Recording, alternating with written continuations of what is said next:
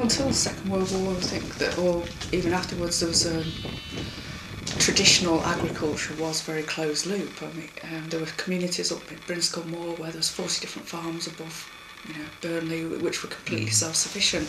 And I think the idea of the stuff being brought in off the farm, agrochemicals, fertilisers, and then everything carted off the farm, it becoming more linear, more of a production model, like a factory model.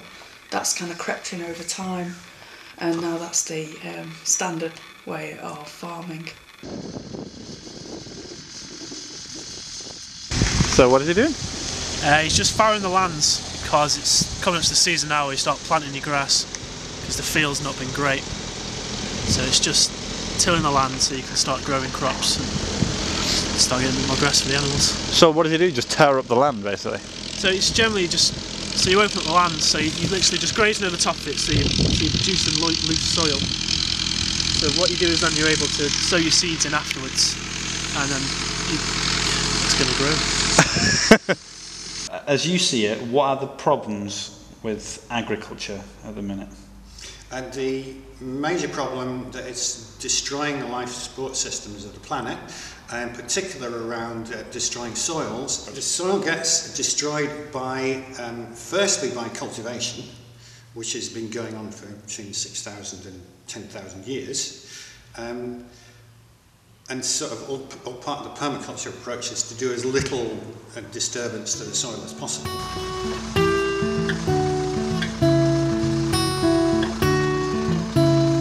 All in all, probably over a few years you probably will damage the soil.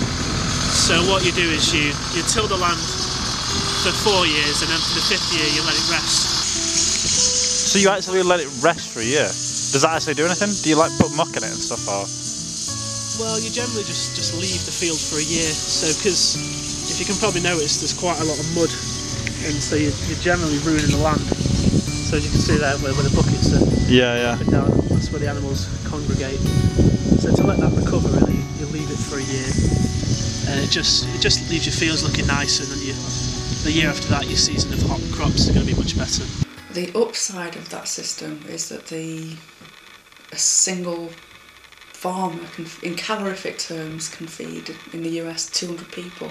It's the highest ratio at any point in history. That in the past we needed, I don't know, upwards 50, 60, 70% of the population just working to create food to feed the whole population. The whole soil, biology, chemistry, environment, it's a whole ecosystem, but the conditions are changing rapidly underground as oxygen gets used up, as moisture fills the pores up.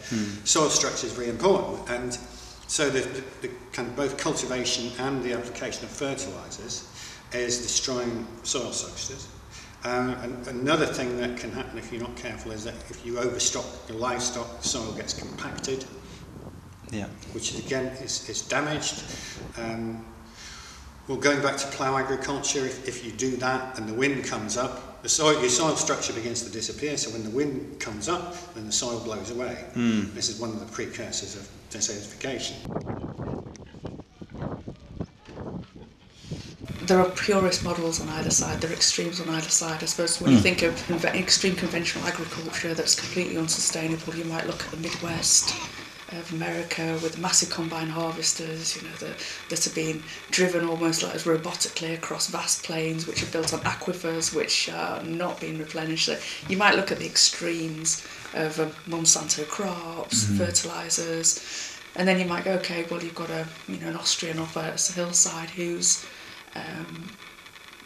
almost doing everything by hand, and both those are really they are the extremes. I think there's a place that clusters around the achievable, which is a mix, and there's nothing essentially wrong with using mechanisation. There's nothing essentially wrong with resisting mechanisation. It's appropriate to the land you've got and the use you want from it, and also the community and the values you want to create.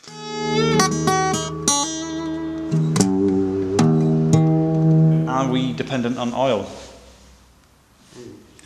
Totally. I quite like some of this work that's been done recently that's compared our attitude towards fossil fuels as some kind of addiction. Because we are realising that there are ways that we can, well, minimise our use of it's actually quite a precious resource.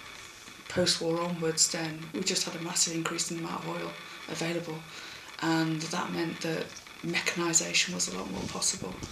Yeah. And also the cost of agrochemicals went down, cost of fertilisers went down too, and they were pushed.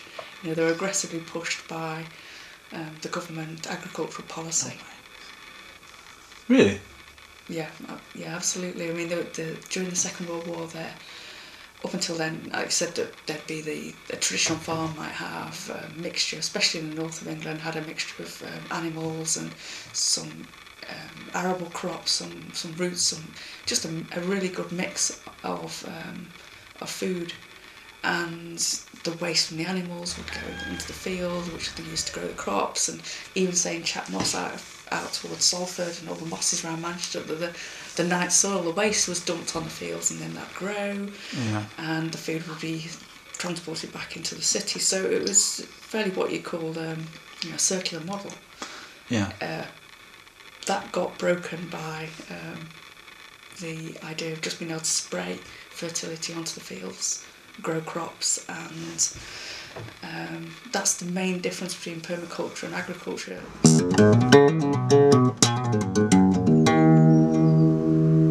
My main concern is the way that people have been desensitised to and divorced from not just growing food but preparing food is the big challenge now, because a lot of people don't know how to cook.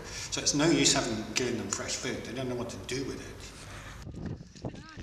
It's the way mechanisation and subsidies have skewed the food market, because you end up growing things which can be grown and harvested easily. And on the whole, that's cereal crops, which in nature are extremely rare and difficult to harvest and difficult to process, but hey, they keep in a granary, so historically going back 5,000-10,000 years, they're the crop of choice, aren't they?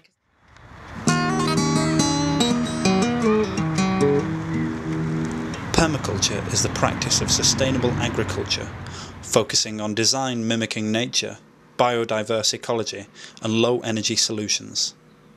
Could you summarise what permaculture is? Yes, it's about helping people make a better future for themselves. And with permaculture design, we're actually inhabiting the edge in between theory and practice. But the approach is really on the permaculture systems to build soil, and that's almost impossible to do if we're turning it over. If you consider permaculture as the farthest point of sustainable agriculture and food, it can be incredibly productive. You can get layer crops and have a 3D use of space as opposed to just flat fields. The crops you grow can be highly nutritious. And you can also grow a different type of. You can move away from, if you like, fast growth, yearly crops which are high weight, sappy, if you like, towards ones which are slow maturing and have much higher nutritional value, much higher, denser sources of calories, which I think the people are moving towards. But the problem, the perception of permaculture is it is, I suppose, utopian, idealistic and otherworldly, whereas it's actually an eminently sensible way of managing land.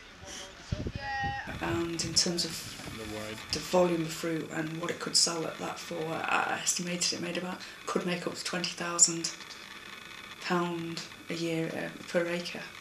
Per acre? Yeah, because it's growing a high value crop, and that's really low maintenance as well. They said they only do 1 or 2 hours a day during the summer. So and there's Martin Crawford and there's many other people saying that this is the most productive way of farming and growing. However, it's also the most labour intensive. Relatively low maintenance, but more important for me, the maintenance, such as it is quality activity. It's not back-breaking work, which is what you get stuck with in agriculture. Three benefits of permaculture are increased nutritional value of the food, a community or a more group style of working which builds community, and potentially it's a way of increasing the fertility of the land rather than debasing it, so it passes on through the land to future generations. And I'm reminded of that thing that Joanna Macy captured about this sort of story about the Shambhala prophecy, that at the time of great need the Shambhala warriors will emerge, but we don't know who they are because they wear no uniforms.